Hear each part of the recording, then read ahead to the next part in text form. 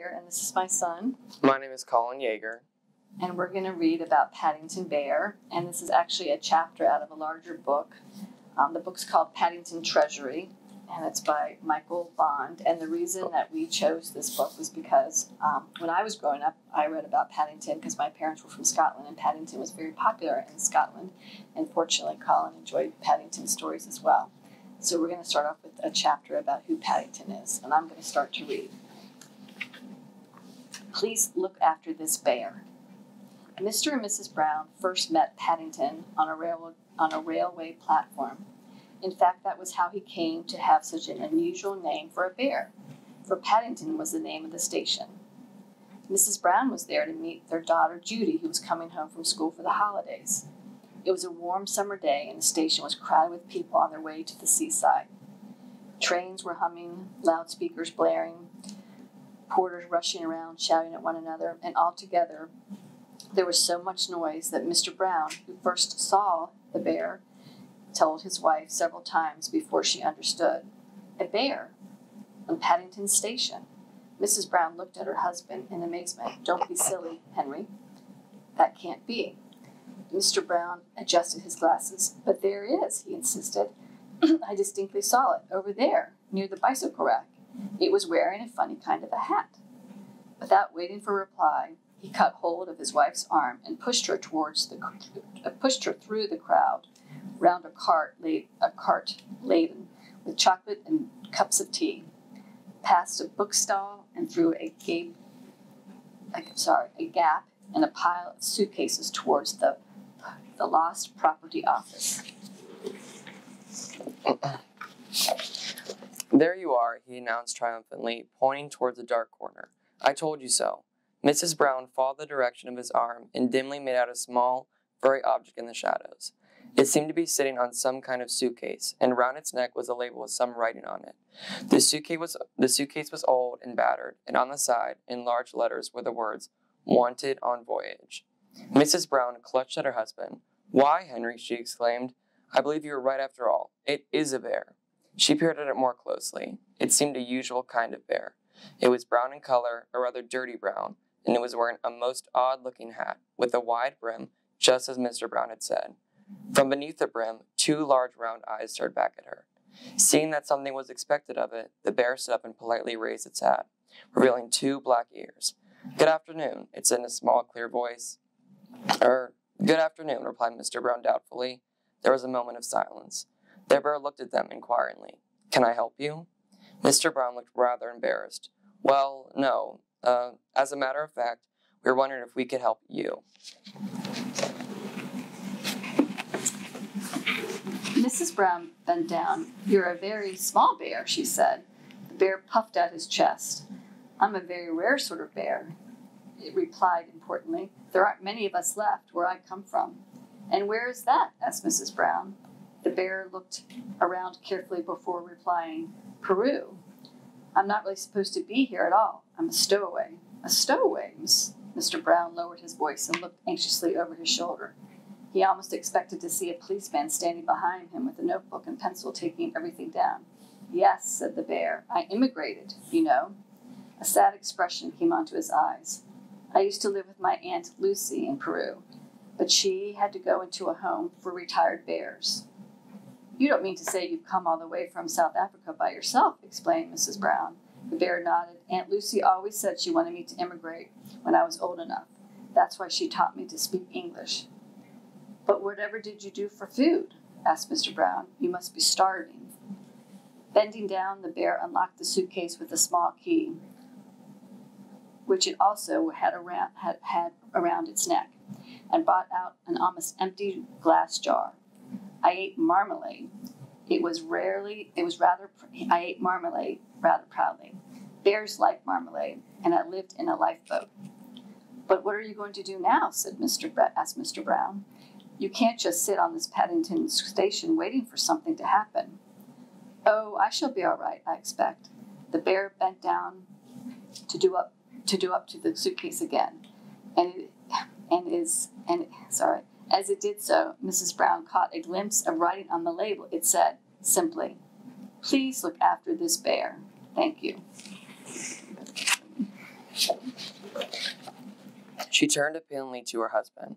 "Oh, Henry, what shall we do? We can't just leave him here. There's no knowing what might happen to him. London's such a big place when you've got nowhere to go. Can he come and stay with us for a few days?" Mr. Brown hesitated. "But Mary dear, we can't take him. Not just like that. After all what?" Mrs. Brown's voice had a firm note to it. She looked down at the bear. "He is rather sweet, and to be such company for Jonathan and Judy, even if he's only for a little while. They'd never forgive you if they knew you left him here." "It seems highly irregular," said Mr. Brown doubtfully. "I'm sure there's a law about it." He bent down. "Would you like to come and stay with us?" he asked. "That is," he added hastily, not wishing to offend the bear, "if you got nothing else planned." The bear jumped, and his hat nearly fell off with excitement. "Oh, yes, please, I should like that very much. I've nowhere to go, and everyone seems in such a hurry." "Well, that's settled then," said Mrs. Brown. "Before her husband could change his mind, and you can have marmalade for breakfast every morning, and—" She tried hard to think of something else that bears might like. "Every morning?" The bear looked as if he could hardly believe his ears. "I only had on special occasions at home. Marmalade's very expensive in darkest Peru." "Then you shall have it every morning, starting tomorrow," continued Mrs. Brown, "and honey on Sunday." A worried expression came over the bear's face. "Will it cost very much?" he asked. "You see, I haven't very much money." "Of course not. We wouldn't dream of charging you anything at all. We shall expect you to become one of the family. Shan't we, Henry?" Mrs. Brown looked at her husband for support. "Of course," said Mr. Brown. "By the way," he added, "if you are coming home with us, you'd better know our names. This is Mrs. Brown, and I'm Mr. Brown." The bear raised his hat politely twice. "I haven't really got a name," he said, "only a Peruvian one, which no one can understand." "Then we better give you an English one," said Mrs. Brown. "It'll make things much easier." She looked around the station for inspiration. "It ought to be something special," she said thoughtfully. As she spoke, an engine standing at one end of the platforms gave a loud wail, and a train began to move. "I know what," she exclaimed. "We found you on Paddington Station, so we'll call you Paddington." Paddington, the bear repeated several times to make sure. "It seems a very long name." "Quite distinguished," said Mr. Brown. "Yes, I like Paddington as a name. Paddington it shall be." Mrs. Brown stood up. "Good. Now, Paddington, I have to go meet our little daughter, Judy, as she gets off the train. She's coming home from school. I'm sure you must be thirsty after your long journey. So you go along to the cafe with Mr. Brown, and he'll buy you a nice cup of tea." Paddington licked his lips. "I'm very thirsty," he said. "Seawater makes you thirsty." He picked up his suitcase, pulled his hat down firmly over his head, and waved a paw politely in the direction of the cafe. "After you, Mr. Brown." "Here, oh, thank you, Paddington," said Mr. Brown. "Now, Henry, look after him."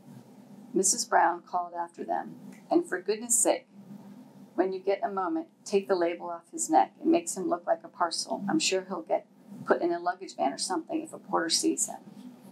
The cafe was crowded when they entered, but Mr. Brown managed to find a table for two in the corner. By standing on the chair, Paddington could rest his paws comfortably on the glass top. He looked round with interest while Mr. Brown went to fetch some tea. The sight of everyone eating reminded him how hungry he felt. There was a half-eaten bun on the table, but just as he reached out his paw, a waitress came up and swept it away. "You don't want to eat that, dearie," she said, giving him a friendly pat. "You don't know where it's been." Paddington felt so empty he didn't really care where it had been, but he was much too polite to say anything. "Well, Paddington," said Mr. Brown as he placed two steaming cups of tea and a plate piled high with pastries on the table. How will this do?" Paddington's eyes glistened. "It's very nice, thank you," he explained, eyeing the tea doubtfully, "but it's rather hard drinking out of a cup. I usually get my head stuck, or else my hat falls into it, and it makes a nasty mess." Mr. Brown hesitated. "Well, then you'd better give me your hat. I'll pour the tea into the saucer for you. It's not really done in the best circles, but I'm sure no one will mind if we do it this just once." Paddington removed his hat and laid it carefully on the table while Mr. Brown poured out the tea. He looked hungrily at the pastries, in particular at a large cream and jam one, which Mr. Brown placed in a plate in front of him. "There you are, Paddington," he said. "I'm sorry they haven't any marmalade ones, but these were the best I could get." "I'm glad I emigrated," said Paddington as he reached out a paw and pulled the plate nearer. "Do you think anyone would mind if I stood on the table to eat?" Before Mr. Brown could answer, he had climbed up and placed his right paw firmly on the bun. It was a very large bun, the biggest and stickiest Mr. Brown had been able to find. In a matter of moments, most of the inside found its way onto Paddington's whiskers. People started to nudge each other and began staring in their direction. Mr. Brown wished he had chosen a plain, ordinary bun, but he wasn't very experienced in the ways of bears. He stirred his tea and looked out the window, pretending he had a tea with a bear on Paddington Station every day of his life. "Henry," the sound of his wife's voice brought him back to earth with a start. "Henry, whatever are you doing to that poor bear? Look at him, he's covered all over with cream and jam." Mr. Brown jumped up in confusion. "He seemed rather hungry," he answered lamely. Mrs. Brown turned to her daughter. "This is what happens when I leave your father alone for 5 minutes." Judy clapped her hands excitedly. "Oh, Daddy, is he really going to stay with us?" "If he does," said Mrs. Brown, "I can see someone other than your father will have to look after him. Just look at the mess he's in." Paddington, who all this time had been too interested in his bun to worry about what was going on, suddenly became aware that people were talking about him. He looked up to see that Mrs. Brown had been joined by a little girl with laughing blue eyes and long fair hair. He jumped up, meaning to raise his hat, and in his haste slipped on a patch of strawberry jam that somehow or other had found its way onto the glass tabletop. For a brief moment, he had a dizzy impression of everything and everyone being upside down. He waved his paws wildly in the air, and then before anyone could catch him, he somersaulted backwards and landed with a splash in his saucer of tea. He jumped up even quicker than he had sat down, because the tea was still very hot, and promptly stepped into Mrs. Brown's cup.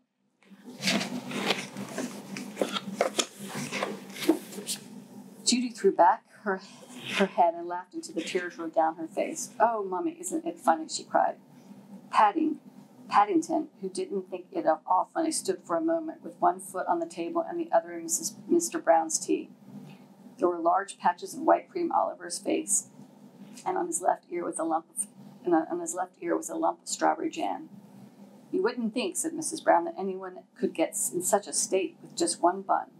Mr. Brown coughed. He had just caught the stern eye of a waitress on the other side of the counter. "Perhaps," he said, "we'd better go. I'll see if I can find a taxi." He picked up Judy's belongings and hurried along. Paddington stepped gingerly off the table, and with a last look at the sticky remains of his bun, climbed down onto the floor.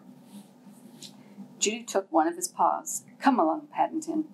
We'll take you home, and you can have a nice bath. Then you can tell me all about South Africa. I'm sure you must have had lots of wonderful adventures."